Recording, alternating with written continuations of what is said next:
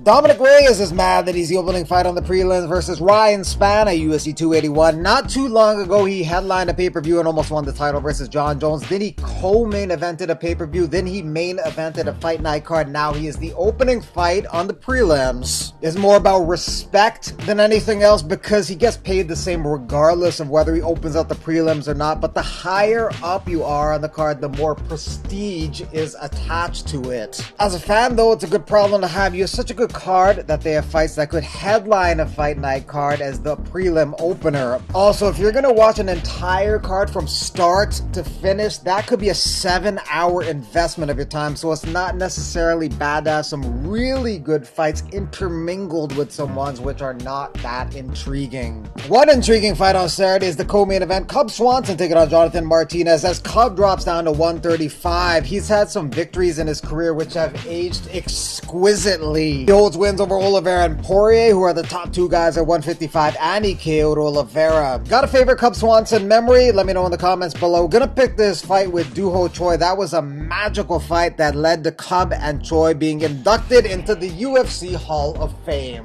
Hezbollah could be inducted in the UFC Hall of Fame one day now that he signed with the UFC. Hezbollah versus Johnny Walker. Translate to English, that is English. For Johnny Walker, this would not be weird enough. If you compile all the weirdness that has happened to Johnny Walker in his life, that would be a minimum of 116 season series on Netflix, and he'll add to that compilation January 21st when he takes on Paul Craig. I give Hezbollah a favorable chance of beating Conor. Conor might not take that fight. Floyd would definitely take that fight. Well, he'd box him, so maybe the UFC should sign Floyd and have Hezbollah as his first opponent.